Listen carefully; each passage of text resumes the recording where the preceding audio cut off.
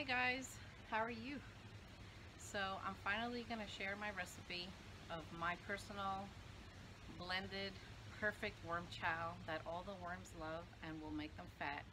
This is my secret recipe that I actually sell on my website. I'm going to give it to you anyway. People still buy it because they don't want to make it themselves. So if you don't feel like blending all these things together through one of these machines, just go on my website and order it and I'll send it to you. If not, you could just try it. So I also want to show you this updated cover that Joe made for me so the powder doesn't go nuts, but I haven't tested this out yet today, so we're gonna do it together. So let me bring you in closer so you could see this thing. Okay, he took a tub and he cut this opening in it to fit this thing, and basically it covers the bin, my tub. Sorry again, I'm sniffling allergies. We're gonna see if this is gonna work. He put this this cord thing around it, bungee tie, and we're gonna try it. Now this is the first time I'm gonna use it with you. We're gonna see what's gonna happen. And I mean, in the winter, if we have like a winter storm or something come and I desperately need chow, at least maybe this, I could just do it really fast inside and it won't be that much of a mess for me to clean up. But I don't know. We're gonna see if it works and we're gonna try it. I'm sure it's not gonna contain everything 100% perfect, but maybe it'll do, you know, the job. We're gonna find out. So let me show you my ingredients. Okay, I got 2 parts regular oatmeal. I got 1 part alfalfa pellets. They also sell it in grass form, but this was cheaper for me. This is the stuff that the horses eat. I got half a part of chicken feed, chicken crumbles. I got wild bird seed. I have cornmeal, and I have half a part of oyster shell. Now this is for vitamins. This darker red is hibiscus powder, and this brighter red is beet powder. I heard, and I don't know if this is true, that if you feed them things like this, the worm's color will be more bright. I know it works with hermit crabs.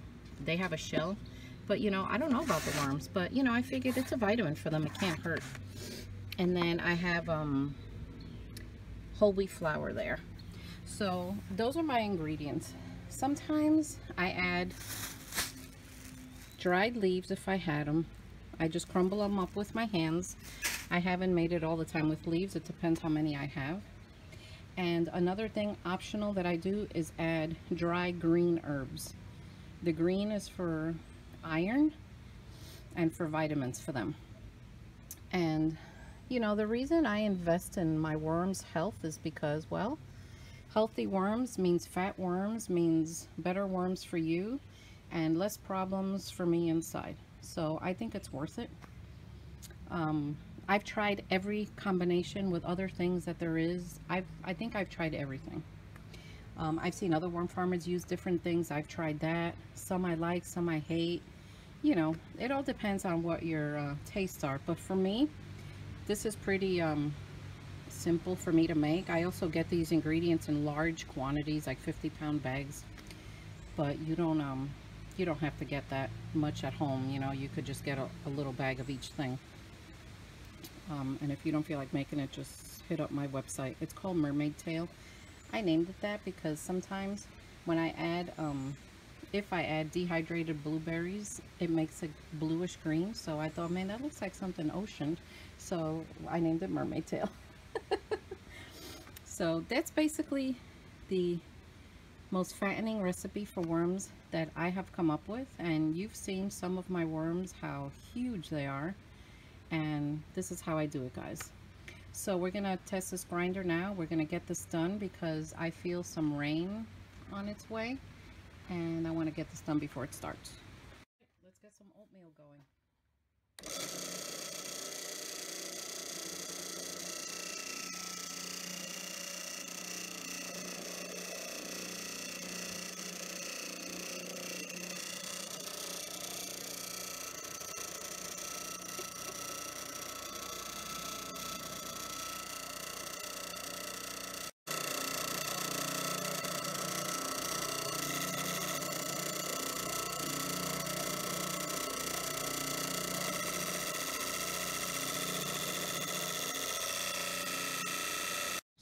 how nice this made it.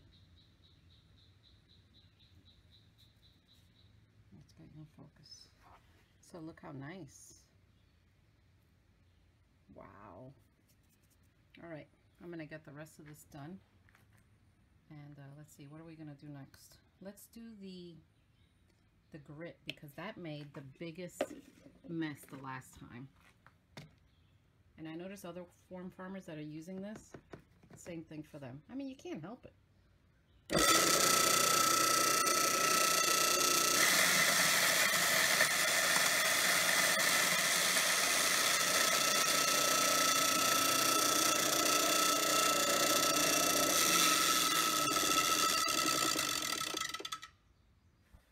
Not bad. Look at that. Wow. Now this thing, I like it. I mean, powder still comes out of here, but it's not that massive cloud. And honestly, if I had to do this inside in an emergency, I could. I really could, because it'll contain the majority of it. So yeah, I like it. So this machine and all my ingredients, I'm going to link down below in my Amazon thing. So you guys, if you want to buy it, you can buy it through my link. It doesn't cost you anything extra, and Amazon gives me a commission. Plus, I found out that you don't only have to order my things through those links. If you press the grinder link and you feel like buying shampoo instead, well, that's what you do, and I still get a commission. The only thing is with Amazon, and I don't know if other people know this, is that when you're ready to buy your products, you got to go on, put them in your cart, and buy them immediately. They will not honor a commission if it sits in your cart. I don't know why. I don't know. Someone bought something and let me know, and it wasn't there, so I contacted Amazon, and that's what they told me. So anyway, that's the deal with that. So now I'm gonna mix in the oatmeal and the chicken crumbles, and the rest is powder. I just mix it in there by hand, and then we're good to go for a bit. So basically that's it. I have all my ingredients in here. I ran the cornmeal through the machine too, because I just wanted to see what it would do. Obviously it did nothing, but it does look like it might have ground it up just a teeny bit more, but I didn't really need that. I just wanted to see what it would do. And you know, this little shoot thing, Joe bought it and put it here, and it actually guides everything. There is a little mess because, as I said, this is not going to be perfect, but you know, I have that new shop vac. I could use that for that. So now I'm gonna just mix this up. I mean, look how beautiful that is. One of these worms are getting chunk. And then time to feed. Well, I hope you like this video. Like and subscribe if you haven't already. Give me that thumbs up. Share your video with your friends. Tell them my recipe if they want to make it themselves. And I'll see you all next time. Take care. All right, we're back inside. Here's the chow. I'm mixing it with my hands, and I'm seeing little bursts of the beetroot powder coming up. So I just basically just take my hand down there and just give it a good mix. Feels really soft. So I haven't showed you guys the aviary. Oh, look at the beetroot, how pretty. Not the aviary, oh my gosh, listen to me. I used to be a parrot breeder years ago. The wormery, because we are still working on it, and I want it to be a surprise.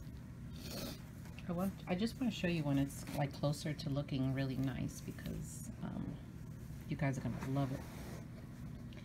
So we're mixing this, and now let's go feed some of my worms. So here we are with the red wrigglers. The red wigglers. Now I have a lot of springtails in here, as you can see them. And they're here because this bin has a lot of moisture, because this is the red wiggler nursery, and I've been spoiling them with fruit and other juicy things. But now it's time to just give them chow and to slow down the wet food so that these little things could disappear. I mean, they're not going to hurt them, but I just noticed that they're growing in population. So I lifted up the avocado. I want to show you underneath. It's like an avocado worm party. Oh, you know I have to stick my hand in there. Oh my gosh, that feels amazing. Look at them all. These are Eisenia fetida. There are absolutely no blue worms in here, and it took me, I am not kidding you, years to source 100% pure red wigglers. Raised indoors in a 100% controlled atmosphere, and that's where I put mine. You see the little teeny white worm? That's a pot worm. It is not a baby worm. Baby worms are usually little pink. That's a pot worm, and it's also because the moisture. Obviously avocado's flesh is kind of juicy. So see it there? See the white worm right there? Yeah, that's a pot worm. He's also part of the composting world. It's not going to hurt anything, but I don't want them to get crazy in here. Oh my gosh, I stick my hand down here and there's like, wow, there's tons down there. The juice from the avocado must have fallen there and just forget it. They're all gathering there. It's like, let's go. Avocado party. So guys, if you want to get a massive handful of worms like this, put an avocado there and just leave it alone for a bit. So now if I was starting a red wiggler bin, or you can take this little handful and you could go put it in another bin that you already have ready. It's an easy way to just get started with another bin. Yeah, look, this is like the fleshy part, so I'm gonna give that right back to them. We're gonna put them right back. Sorry guys. Now I'm messing with the red wigglers first because I have not messed with any other worms. So today, after I do this, I'll go wash my hands thoroughly and then I'll deal with the other worms. So as you can see, they do eat wood shavings. It's taken long to break down. Not that long though, but they do eventually go through it. People think they don't, but they do. So I'm gonna give them some chow here because tomorrow I'm gonna come and or maybe in a few days I'll come and film again and I'll show you if they like it or not. So this is the chow that we just made outside.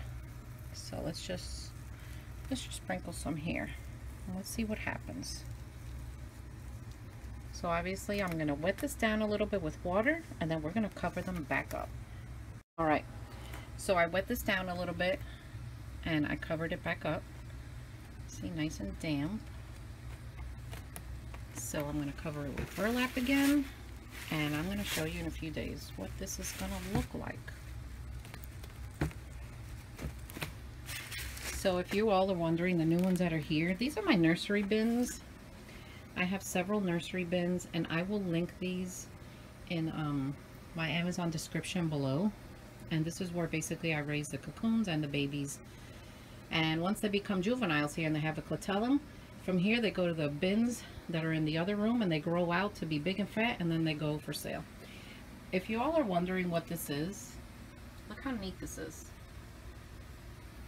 It's to catch fruit flies and other flying little things. So you put apple cider vinegar in there and a piece of banana or apple or something, and they go in there and then they just don't come out.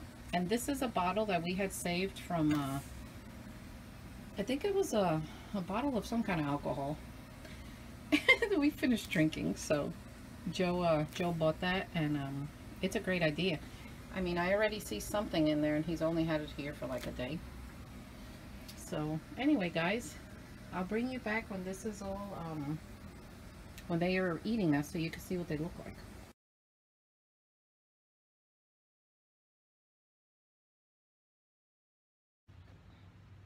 Hey guys, how are you? I want to finally share with you my recipe